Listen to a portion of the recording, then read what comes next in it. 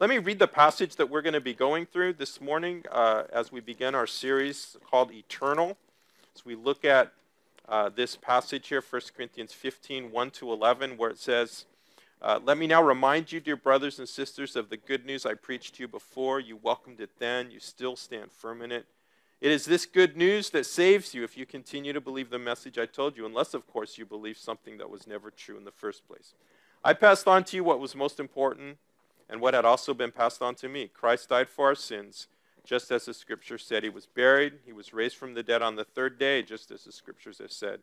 He was seen by Peter and then by the 12. After that, he was seen by more than 500 of his followers at one time, most of whom are still alive, though some have died. Then he was seen by James and later by all the apostles. Last of all, as though I'd been born at the wrong time, I also saw him. For I am the least of all the apostles. In fact, I'm not even worthy to be called an apostle after the way I persecuted God's church. But whatever I am now, it's all because God poured out his special favor on me and not without results. For I have worked harder than any of the other apostles, yet it was not I, but God who was working through me by his grace. So it makes no difference whether I preach or they preach, for we all preach the same message you have already believed. Heavenly Father, we come before you this morning, and we do lift up our building project. Father, we pray that you would provide that money so that we could just get started right away, Father. But we trust you. We wait on you, Lord. We're here for you, not for us, God. May your will be done. Thank you for this passage, Lord. Thank you for the incredible truth of the resurrection. Lord, as we think about this deeply together, I pray that you would speak to us this morning. In Jesus' name, amen. Ron got divorced from Laura some 40 years ago.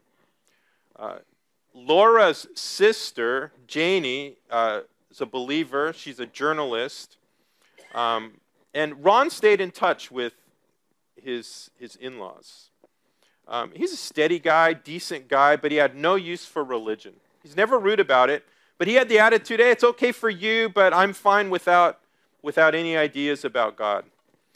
Years ago, this is a true story, years ago, Ron experienced a couple crazy seizures. And then it came to light just last fall that Ron had a brain tumor. So he underwent radiation. It helped. Underwent chemo. Chemo knocked him out. Just set him for a loop. So the night after his first treatment, apparently he had another seizure. He fell out of bed, and it seems that he turned over the bed on top of himself. He was alone. His son had to break down the door of his apartment. Ron had been trapped without food and water for 3 days and nights in his apartment. Now, when his Christian journalist sister-in-law heard about this, she thinks, Ron being trapped 3 days and 3 nights, that reminds me of Jesus being in the tomb for 3 days and 3 nights. I wonder if Ron's going to experience a resurrection before he dies. And so the family then began praying for that. The in-laws began praying for that. Ron improved for a few weeks with rehab, but then he took a hard downturn. It became quite clear that he wasn't going to last too much longer. And so the family organized shifts to just sit with him while he's dying. They say he was a demanding patient, always needing bed adjustments, always wanting vending machine snacks. One of his in-laws, sister-in-laws, Melissa, who knew the Lord, would stay with him. The conversation was pretty light, family stories, long camping trips that he loved. But one day, as Melissa's leaving, Ron stared at her and said, Melissa, give me the truth. Give me the truth. I want to talk to you today about the truth. The resurrection truth. You see, this chapter, and I know we only read the first 11 verses, it's a long chapter, so we're going to be in it for a number of weeks. But this is the resurrection chapter. And it seems in verse 12 it said, some say there's no resurrection. I think that's what Paul's dealing with. And listen, it's important for you and I to know there is a resurrection. The resurrection of Jesus Christ, but also, as we'll see in this series in the coming weeks, your resurrection. You see, the resurrection is how you go from the temporal to the eternal. The transformation of an earthly body to a heavenly body. And the information that you need to be transformed from temporal to eternal is called the gospel. Everybody say gospel. Gospel. Good. That was amazing. And so this gospel, this information, and it's much more than information, is what takes us then from temporal to eternal, from no resurrection to resurrection. No gospel, no resurrection. No resurrection, no eternal. So today what we're going to do, as we look at this chapter, we're going to talk about what is the gospel. What does the gospel do? And then what do I do in light of the gospel? It deals with all of that. So let's start with this. What is the gospel? And whenever you think of gospel, I want you to think about 1 Corinthians chapter 15, because this is the gospel, the resurrection chapter. And the number one item on our list of what is the gospel is this: Christ died. Look at verse 3. It says, I passed on to you what was most important, what had been passed on to me. Christ died. You see, in verse 1, he says, you welcomed the gospel, or the good news, depending on your translation. I like the word gospel. He says, it's this gospel. And then verse 3, here it is. I'm going to define the gospel now for you. And Paul says, Christ died. Jesus died on the cross for our sins. When John the Baptist saw Jesus coming, he said, behold, the Lamb of God who takes away the sin of the world. Jesus takes away the sin of the world. He said of himself, I am the good shepherd. The good shepherd gives his life for his sheep. So he lays down his life and he takes away the sin of the world. It was the 6th hour, and there was darkness over the entire land until the 9th hour. The sun was darkened as our Savior hung on the cross.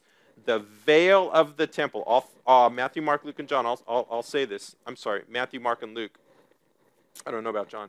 But when Jesus died on the cross, the first thing that happened is the veil in the temple was torn in two from top to the bottom, meaning that God did it. Why was that? Because now the way into God's presence, the Holy of Holies, was opened. Because Jesus died, all the sin was placed on Jesus. Now you have access to the throne of God. Jesus cried out with a loud voice, Father, into your hands I commit my spirit. He breathed his last. The book of Romans says God presented Jesus as the sacrifice for sin. You see, people are made right with God when they believe that Jesus sacrificed his life, shedding his blood. So when you think of the gospel, and in short, the gospel is the message of Jesus Christ.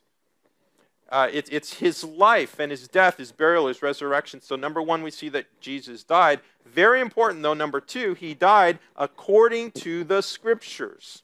According to the Scriptures. You see that at the end of verse 3. You see that in the middle of verse 4. Jesus died according to the Scriptures. Paul, of course, is referring to the Old Testament Scriptures. He tells us that the death of Christ was in accordance with the Old Testament. Last Wednesday, as we're going through the book of Genesis, we read this verse, Genesis 3:15.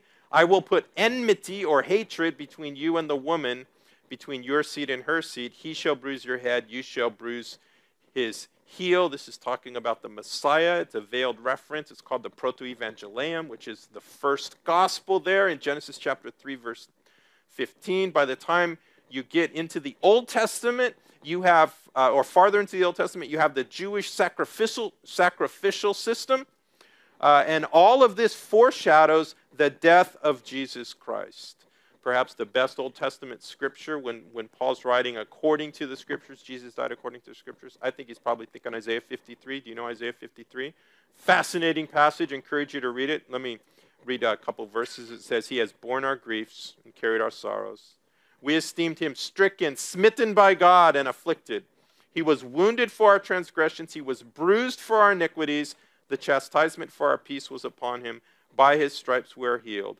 All we like sheep have gone astray. We have turned every one to his own way. And the Lord has laid on him the iniquity. It's another word for sin. The iniquity of us also. Your sin was laid upon Jesus. Do you understand? Christ died for our sins according to the Scriptures. Number 3, we're talking about the gospel. He was buried. Look at verse 4, 1 Corinthians 15. It says, he was buried. What does burial do? It confirms the death. You don't bury someone who is alive. In New Testament times, the corpse would be washed, the arms and legs would be bound with linen, the head would be bound. A normal burial would include mourning. The family would hire musicians. People would come. Professional mourners would come. But there were no mourners there that were hired for Jesus' death. He died as a criminal, but Nicodemus and Joseph took his body off the cross, wrapped it, placed it in a tomb. Tombs were cut out of rock. Joseph of Arimathea had his own tomb. He gave it to Jesus. They placed him in there. He was buried. This is part of the gospel. It's part of the story. Now, up until now, that's bad news because the good news happens in verse 4 where it says, he was raised from the dead. Are you thankful Jesus was raised from the dead? And we celebrate this every Easter. No, we celebrate it every Sunday. No, we celebrate it every single day of our lives. Jesus Christ was raised from the dead. Very early in the morning, on the first day of the week, a group of women were on their way to the tomb to anoint the body of Jesus. And when they arrived, the stone was rolled away. There was an angel that appeared to them and said, I love this, why do you seek the living among the dead? He's not here. He is risen. Listen, dead people don't come back to life. I've seen dead people. Raise your hand if you've seen a dead person. Anybody seen a dead person? I don't want to be creepy this morning. But dead people don't come back to life. It just doesn't happen. The spirit leaves. But Jesus came back to life. And he never died again. I mean, his death and burial occurred in time and space. Real historical events. Therefore, his resurrection is a real historical event. A.W. Tozer said, the account of the life of Jesus Christ is the only biography known to man that does not end with death and burial. It's the only record of human life that joyfully hastens on to the next chapter after the last. Josh McDowell said this, after more than 700 hours of studying this subject, I've come to the conclusion that the resurrection of Jesus Christ is the most remarkable fact of history. If you don't believe it, do your own homework, do your research, but I can save you time. It's true, it's real, it happened. It's the foundational doctrine of Christianity. We'll see that as we get farther into 1 Corinthians 15. His resurrection validates his identity as deity. It proves that he is God. His resurrection demonstrates the irrevocable victory over death and the grave. Now, if you still had power after you died, if you could control things and do whatever you wanted to do, you could say, okay, no big deal. I'm gonna come back to life. I'm just going to get back into my body and come back to life. Nobody has that power, but Jesus did. This secures our salvation. It secures our future resurrection. And he is alive today, brothers and sisters. I mean, we are following the one who has power over death. Unbelievable. But it gets better. Look at verse 5. He appeared to many. This is part of the gospel story, his appearance. Notice the language of the scripture. It says not just that he was seen, but that he appeared. It depends on your translation that you're reading. But he appeared to how many people? If you look at verses 5 to 8, how many people, if you count them there, how many people? Over 500. I mean, over 500 people saw Jesus in his resurrected body. I mean, give that some thought at one time. Well, they all hallucinated at the same time. Sorry, not going to happen. Well, they were on drugs, and come on, 500 people. No. How many witnesses do you need to prove something is true? 2, 3, right? Like if you say, oh, Pastor Pat, I saw you in Fry's yesterday. And if I deny it, no, wasn't there. And then somebody else says, no, I saw you there about 3 o'clock yesterday. I'm saying, no, I wasn't there. And then 4 or 5 other people say, no, I saw you in Fry's at 3 o'clock. You were in aisle number 14 buying whatever. At some point, I have to, okay, yeah, you're right, I was there. Why? Because there's witnesses. Jesus, I mean, this is just closed case, man.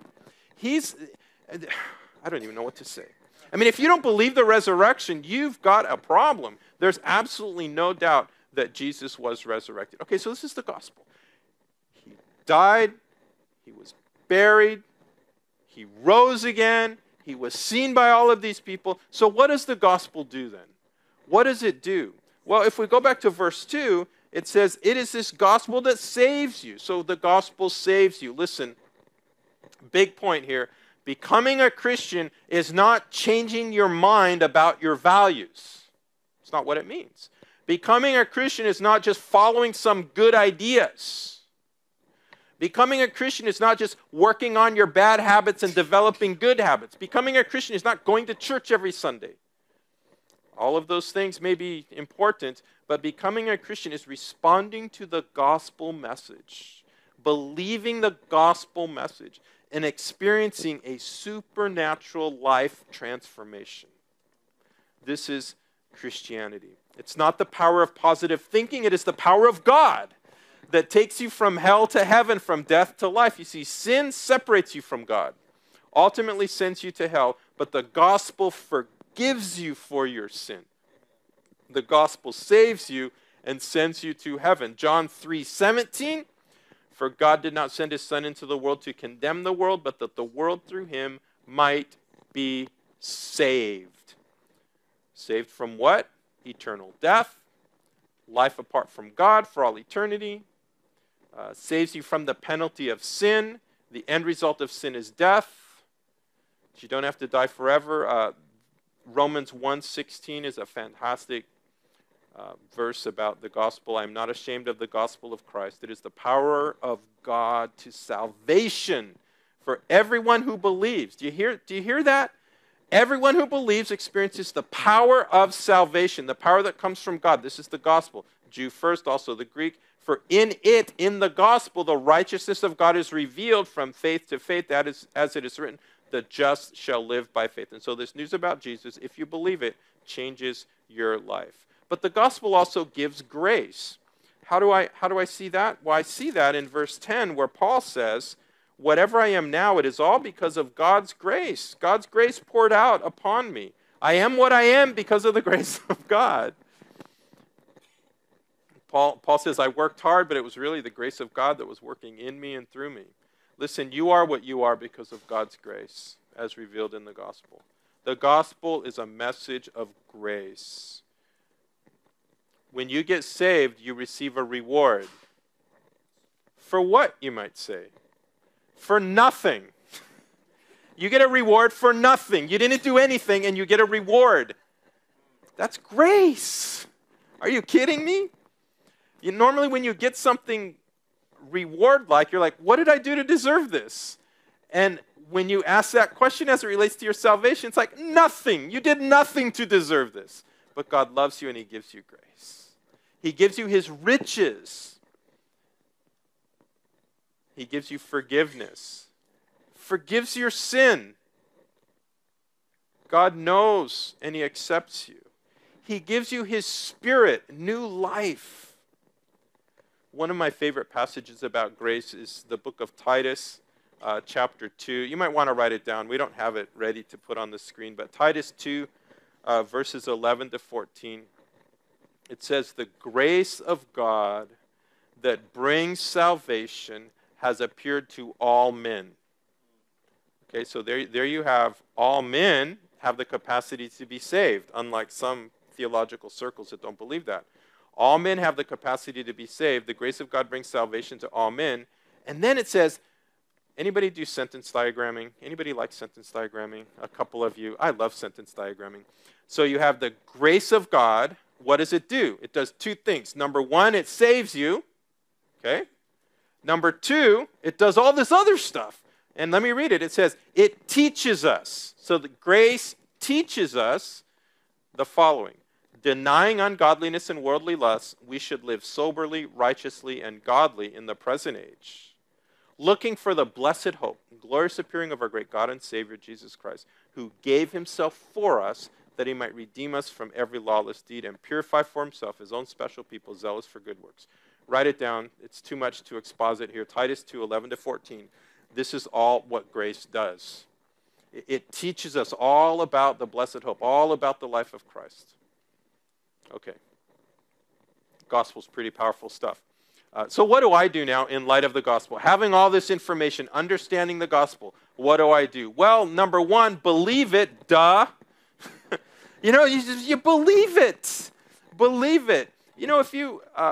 Many of us take medicine for different ailments that we might have. Sometimes it's temporary for a certain season. Sometimes it's permanent for the rest of our life. The medicine only works if you take it. The gospel only works if you believe it. Folks, believe it. Believe it. Oh, I don't understand. Just believe it. You will grow in your understanding. Number two, you receive it. It's not just an intellectual acknowledgement. There's a reception that must take place. John 1:12, as many as received him, to them he gave the right to become children of God, to those who believed in his name. So believing the gospel, receiving the gospel, it's a two-pronged faith. There's a belief and there's a trust. There's an active component to this. That's the reception. I've often talked about this. If you've been coming here any length of time, you've probably heard me say to give Jesus your allegiance. To pledge your all-in, no turning back commitment, full out to following Christ. That's what we're talking about. And that was the New Testament understanding of belief. Acts 2:38, Peter said, repent, let every one of you be baptized in the name of Jesus Christ for the remission of sins, and you shall receive the gift of the Holy Spirit. Peter said, repent. What shall we do? He said, repent. So we have believe, receive, we also must repent. Repent means that we change our mind, we agree with God about our sin, and we believe in him. We repent of our sin. There's no salvation without repentance. But I like number 3 here, stand in it. Paul said at the very beginning of this passage, he says to stand in the gospel. You welcomed it, you stand firm in it. You just don't believe and receive the gospel. It's not just for salvation. We stand in it to continue. Stand means that we continue to remain loyal. Becoming a Christian is not something that you do way in the past and then you forget about it. Becoming a Christian is something that you do and it transforms you and you continue to stand. Here's the way I can say this. Your identity is firmly planted in Jesus Christ. He loves you no matter what. The gospel truth will always be true, so you keep believing, you keep trusting, you keep growing. You stand in the gospel. To stand in the gospel means that you're part of a community of the Spirit, the church. To stand in the gospel means that you keep going back to the resurrected Jesus. He's still alive, which means he's still accessible. Hebrews chapter 4, seeing that we have a great high priest who's passed through the heavens, Jesus, the Son of God, let us hold fast to our confession. We do not have a high priest who cannot sympathize with our weakness, but one who was in all points tempted as we are, yet without sin. Therefore, let us come boldly to the throne of grace. When? Whenever you want. How often? Whenever you want. Just as much as you need grace. Get yourself there to the throne of God. Stand in the gospel. What he did for you is real. It's true. We stand in it. Lastly, what do we do because of the gospel? We preach it. We preach it. You see, the gospel means that you have a new mission. This is a mission to be shared. Now, this doesn't mean that everybody becomes a pastor and starts a ministry. Now, God may call you to be a pastor. God may call you to start a ministry. This means that we talk about Jesus everywhere we go. We give people invitations. We give them New Testaments. We give them the Gospel of John. Listen, your life is a platform.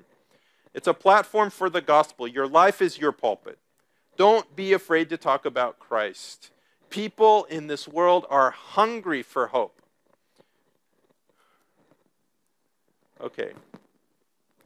I'm going to confess something to you. I went to the Donald Trump rally on Friday in Glendale. No, stop. No.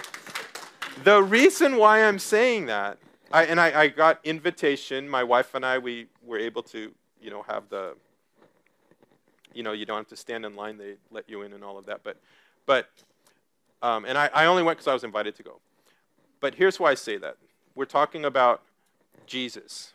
And there was a time there, and listen, I'm voting for Donald Trump. I believe that the values of the Republican Party, I'm getting myself into trouble now, but the values of the Republican Party line up better, in my estimation, to the Bible than the platform of the Democratic Party. Okay? Now, as I heard when Rob McCoy was here, and he said this, and I think it's so true. He said, there will never be a perfect president. If you're waiting to vote for a perfect leader, you're going to wait until the millennial reign of Christ.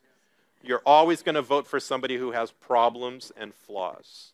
But the reason why I'm bringing this up now is because there was a moment when they introduced Donald Trump, and he was standing on the stage, and everybody's going nuts and screaming, and you know, they're playing over the loudspeakers, I'm proud to be an American, and all of that. And you know, it was a fine moment, but something troubled me because it felt like people were worshiping him. I will worship no man. My hope is not in a man. You know, and I'm not accusing people of worshiping Donald Trump, but it just felt that way. And maybe I was wrong, and maybe I didn't see it, but it just was a little odd to me. And so as much as you love or hate your candidate, your hope must be in Jesus Christ. Guaranteed, if President Trump is elected in January, there are going to be problems in the United States. He's not going to fix everything, okay, folks? Our hope is in Jesus Christ. And so I hope you're talking more about Jesus than you are President Trump. Okay? So don't be afraid to talk about Jesus. It gives people hope, gives them truth. Some may reject. Luke chapter 10, verse 16, he who hears you hears me. He who rejects you rejects me. He who rejects me rejects him who sent me. I'll tell you what, I saw a bumper sticker as we were out in the parking lot going in, and the bumper sticker said, you're not a Christian if you vote Democrat. Folks, that is wrong. That is not true at all. To be a Christian means that you believe in this gospel message. You can be wrong about everything in life, but if you believe in the gospel message, you're a Christian. Do you remember Ron in the hospital dying? Melissa's leaving one day. He stares at her. Give me the truth. She gave him the gospel. She shared with him the gospel, and he did not reject it. He did not accept it, but he did not reject it. When she told him, hey, Ron, I'll be back, he said, bring the book. And she knew what he meant. And so on the first day with the book, she read through the Sermon on the Mount. The next time she read 6 more chapters of Matthew, on through Mark, on into Luke. Was he listening? At one point she asked him, is that enough for one day? By then Ron could barely speak, but he managed to say 2 words. More Jesus. See, you can never get enough Jesus, can you? At Ron's memorial service, Melissa shared how the only time he stopped her with a question was to ask what Hosanna meant. And she said, I think it means save. And at that moment, Ron held up his hands and said, Hosanna. Was he crying out to the Lord to save him? I think he was. You know, Melissa never led him in the sinner's prayer or got any kind of a confession for him. But he wanted more Jesus, and he raised up his hands and he said, Hosanna. He said, save. I believe Ron's alive today because of the gospel.